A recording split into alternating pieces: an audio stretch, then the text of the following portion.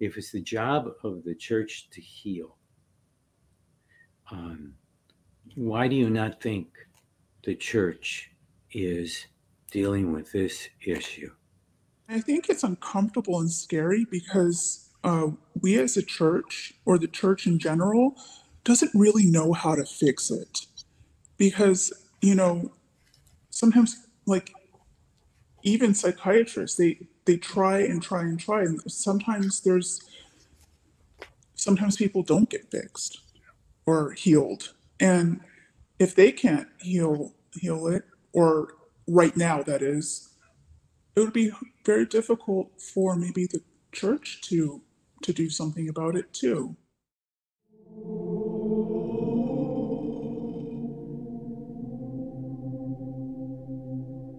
Welcome back to Fragments of Healing.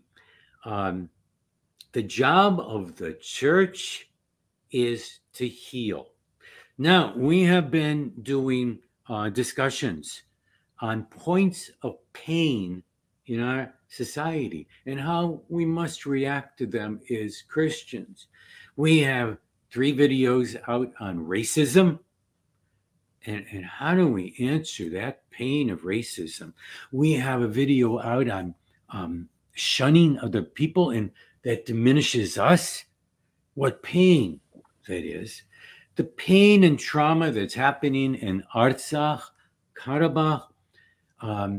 You just also, a few weeks ago, saw a video on lesbian and homosexual marriage. And today we'll be talking about mental illness. How do we pastorally receive the mentally ill within our community? This will be the last in our series. Now, why will it be the last in the series? Hey, I could ramble on forever using any topic and interviewing people, but it is my hope that the Armenian Church picks up some of these topics and starts to discuss them seriously. Hitherto, the Armenian Church has not addressed racism, homosexuality, lesbians. We haven't addressed anything of real current value. Now, I don't mean in a doctrinal way or in a theological way. I mean pastorally. How do we embrace everybody? How do we be Christ-like? Jesus Christ did not judge. He received people. How can we be Jesus Christ on earth? Isn't that what we are supposed to be doing, to offer fragments of healing to the world around us? Do we not care? So we begin then talking about mental illness. And I have Mary with me. You will note that it's an empty screen. Her lovely voice has been disguised. Now, why is that? She'll be talking about her mental illness. She'll be talking about how she would like to be treated. She will be talking about the fact that the Armenian Church really doesn't do any educationals on it.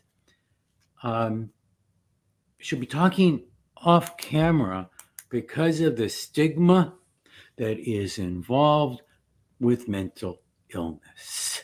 And that's what we have to erase in all of our churches, that stigma. We keep the mentally ill many times, be truthful, we keep them at arm's length. So much so now that Mary has a disguised voice and an empty screen. Amote, what would her family think if she found out she was doing this video? Stigma. So, Mary, I've talked too much already. I can't see your lovely face, though. I've talked too much already. Why do you think the Armenian Church doesn't talk about mental illness before we get into things? Give me your take on it. Well, I have various theories. Sometimes, well, I think that there is ignorance involved, and I I think it's a very difficult subject to talk about. Um, so, and because people who are mentally ill can be kind of shunned, um, you know, if they if you talk about if you don't talk about mental illness, it isn't relevant. So you kind of like close the door on it, and it won't be there. That's maybe the mentality I sometimes feel. Also, I feel like, the church is trying to survive. So they may be focusing on other things, such as like fundraising, um, etc. So I think there are many different reasons. I do think there's a lot of fear, because culturally, you know, we don't talk about mental illness, and I think we're culturally afraid of it, and we don't talk about things we don't understand. So, if I may, Mary, may I just describe a couple of mental illnesses so people understand what we're talking about? Oh, We're not absolutely. talking about a depressed person here. We're Yeah, talking about illness, exactly. serious things. So, but I like what you said. Ignorance, there's nothing wrong with ignorance if people want to come to the table and learn more, by the word. Hmm. But they can get shunned, mentally ill. If we don't talk about it, it'll go away. Shut them in a closet.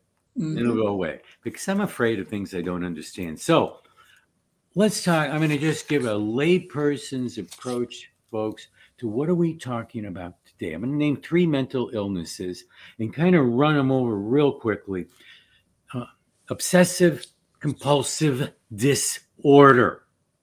Um, for instance, it could be a person that is hoarding things to the point of being bad for their health. It could be an intense need for order. If all of the labels of the products in your cabinet are not exactly straight, something bad will happen and you got to change it. It could be fear of germs. Wash your hands. Wash your hands again. Wash your hands again. Wash the clothes again and again. Irrational beliefs.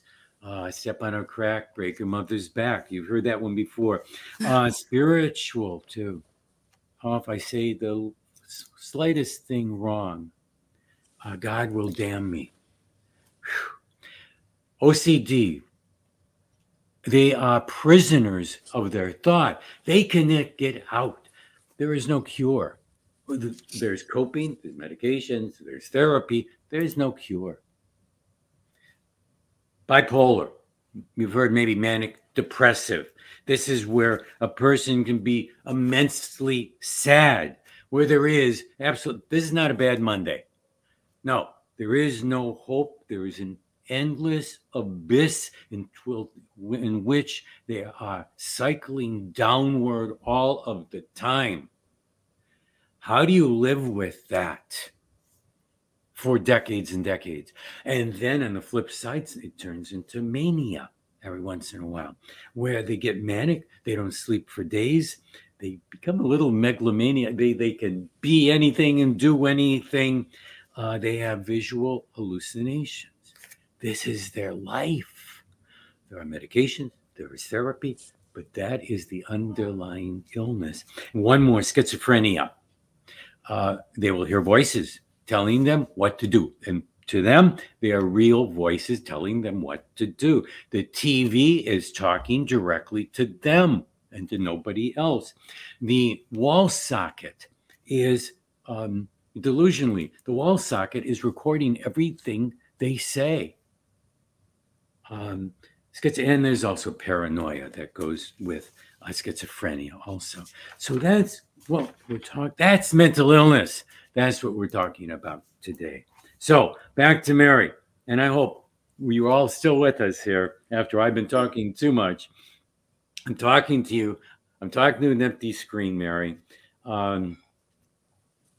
What do you think people would say if they knew you were mentally ill?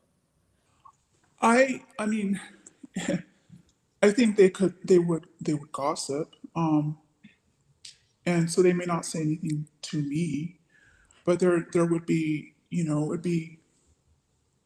be an opportunity for them to talk about others. But I feel like, for me, I feel a lot of shame, and there would be maybe a sense of amot, right? They may think, oh, there's something wrong with her family. So, I'd be worried about what would people think of my family. Um, it would be an embarrassment, and you don't really talk about these things. It's shameful, so you don't talk about shameful things because shameful things are amot, and it's amot to talk about shameful But things. Mary, we're on the same page, right? Hmm. That mental illness is chemistry Hmm. and not character. Is an illness, just Hmm. not visible. Hmm. People have cancer, and we talk. Well, 50 years ago, you couldn't talk about cancer, but nowadays you talk about cancer. But you still feel there's a stigma. It's amot. What will people think about your Hmm. family, about you? Yeah, they have a reputation to keep up. You know what I mean? Or So that kind of complicates, even doubles down. If people don't understand it, we don't have a full understanding of what mental illness is about. We could lead people to gossip, Mm. lead you to feel shame because they don't understand anything. Huh? Yeah. Huh. So it's not a spiritual thing. I want to go a little bit deeper, though, Mary. I want you to tell people about your personal experience. And what I mean by that is, um, what does it do to you? How is it hurting you? Um, how does this hurt you? You gave me the gossip, amote. Yeah. I'm digging deeper for your the gut feeling, how this is really hurting you. Yeah, I mean, it feels extremely lonely. Um, and that, it's sad that I can't truly be myself or totally be myself, that is, with other people and be vulnerable. Um, it's isolating. It's painful. Having mental illness is painful in and of itself. And then add the social stigma, which compounds everything. Um, so yeah, it's this feeling of not being understood. Uh, and it just it makes me sad. Um, of course, and I wonder why, you know, people may shun me, and that could be partly because of the misunderstanding, and how historically, the brain and the body have been separated, but the brain is a physical organ, and then it just leaves me wondering with, like, wait, so if it's physical, why do people you know do this? And it just makes me feel lonely, and I can't be myself. Can't be myself. I can't be myself. And you use the word lonely. Not only is those mental illness painful, but then you got to deal with the effects of how you're treated. Makes you Yes. lonely. You can't be yourself. Mary, tell me, who are you? Well, so when you said compassionate, for example, I when maybe having a mental illness, there may be some silver linings if you're able to maybe um, get those silver linings or understand them. And so I I try not to judge other people because I know everyone suffers. That's the thing. Everyone suffers, and maybe having mental illness helps has helped me understand this. Like, I am not the only one, and I know that, right? Um, so yeah, that's maybe it's taught me compassion. I mean, a school of hard knocks, but I would like to think that. Yeah. This is a strength. Yeah, yeah. And you can not just toward the other mentally ill people, but toward anybody, because Toward anybody. everybody's got a problem. Exactly. Yeah, they are who they are, and you have that strength. Hey, I was in on a workshop on mental illness, a NAMI workshop on mental illness, and they had a couple of presenters who are mentally ill. They were on screen, Mary. And it drove me to ask it seemed like an ignorant question, but finally one of them answered me what I wanted to hear. Because I said, what is it like to be fully accepting and acknowledge and be on screen and talk about your mental illness, you personally? And the young lady said, I'm very proud. I've done it. I'm coping. I got this and I got that. And I'm very proud of myself. Like I won the game type of Yes. Can you identify with that? I know we're just getting conversational, but can you identify with that? Well, yes. I mean, I'm to be totally honest, right now I am like, my insight, like I am so nervous. So, but like, after this, I probably am going to feel proud, and I'll feel like there's maybe a little bit of empowerment. I'm hoping that I'm empowering others. That's what would make me, happy. So yeah, that's what I think. Yeah. Impacting others. Yeah, positively. Yeah. Hey, the life and death of each one of us has an effect on other people. The more we try to present ourselves to other people, maybe they'll change. Exactly. Impacting other people. Well, our first 3 videos were on racism. We didn't end racism, Mary, but I'm hoping this video somehow gets somebody, 10% of the people, to scratch their head and say, hey, I never thought about it that way. Exactly. Back to the Armenian Church. Hey, so many churches, for God's sakes. You could just say church. But, we're members of the Armenian Church. If it's the job of the church to heal, why do you not think the church is dealing with this issue? Well, that's a good question. So I do feel like there is discomfort with this subject, and it can bring out some fear. Sometimes mental illness is like the untouchable subject. And I think it's uncomfortable and scary because we as a church, or the church in general, doesn't really know how to fix it. Because, sometimes, like, even psychiatrists, they try and try and try, and sometimes people don't get fixed or healed. And if they can't heal it, or right now that is, it would be very difficult for maybe the church to do something about it too.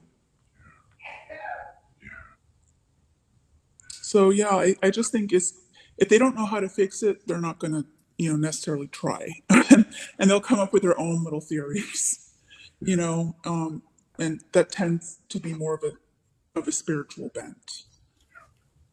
Yeah. Well, you said something before. You can't be yourself. Yeah. There's a lonely feeling. And other things that you said. So it's that thing of, it reminds me of the old quote, if you know who I really am, you won't like me. Mm. Did you buy into that? Well, I think in the best case scenario, that would actually be true.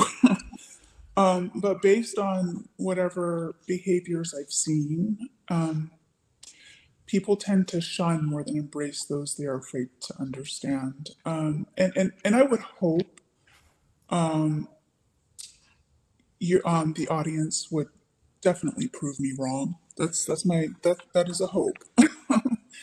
But I'm just based on my experience. Hey, folks, and I want you to be responding to this and writing notes on this. Your response. Did you understand a little bit more? Mary, you have OCD. Yes, and depression. Can you be cured? Can you be cured? There is no cure for it right now. People, I just wanted you to say that. People, please, I want to reiterate, it cannot be cured. The mentally ill, who are nice people, they continue this battle against that which they cannot conquer. Wow. That's awesome. We should look at that. We should look at that as awesome. They march on. They continue on, knowing their mental illness is chemistry. It cannot be cured. And they march on being beautiful people like Mary. Thank you. Yeah. So we're gonna end this. I'm hoping that people heard you. I hope so. And we'll think a little bit, because the church is one body. Don't we read that often in St. Paul? The church is one body. Yes. And it's all sorts of different people. May I add a couple of things? Sure. So, there was a question once asked, and that was, isn't it the job of the church to care? And my answer is, it is, because Jesus loved and healed people, and that's what he said earlier. But no questions asked. He never asked them if they deserved his love and his healing. And something else a lot of times I think of is that we forget that people who are ill, it could be mental illness, physical illness. A lot of times they give out of what little they have, just like the widow that Jesus talked about, with that little coin in the book of Mark. And I want to like to throw that out. I think that's important to remember. Everybody gives, and we're all in pain. Everybody's in pain. We just cover it up many times. For the general public, it's easy to cover. Yes. But we're all in pain. There's some pain. And therefore, it affects how we act many times. But we all have so much. The body of Christ has so much to offer. Yes. And we have to take out of prison the people that are not being accepted and received, so that the body can be active, go forward. The two pennies, the richness everybody has to offer. Yes. Otherwise, we can't be the effective body of Christ. The job of the church is to care. I'm just quoting you. No questions asked. Well, Mary, thank you so much. Thank you. Thank you, Yeprem. I hope this helped in healing for you, maybe emboldened you. Yes. We'll talk. Hey, we'll talk. Sounds like a plan. I love you, honey. Love you too. Until we meet again, okay? Sounds good. Bye-bye. Bye.